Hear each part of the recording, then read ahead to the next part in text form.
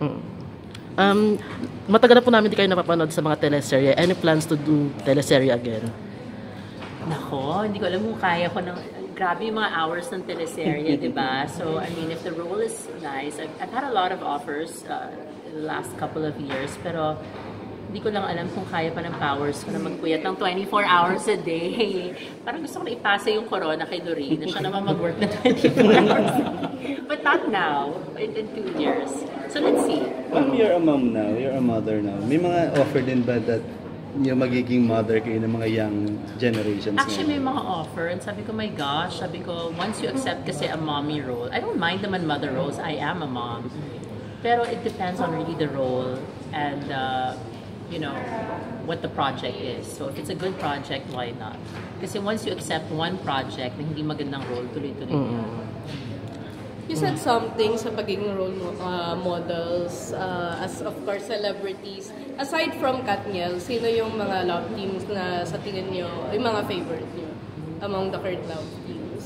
I don't know a lot of the current love teams. My God, it's not like nung araw, di ba? Like 10 years, sila pa rin ang sikat. Ngayon, para every 3 months may bago.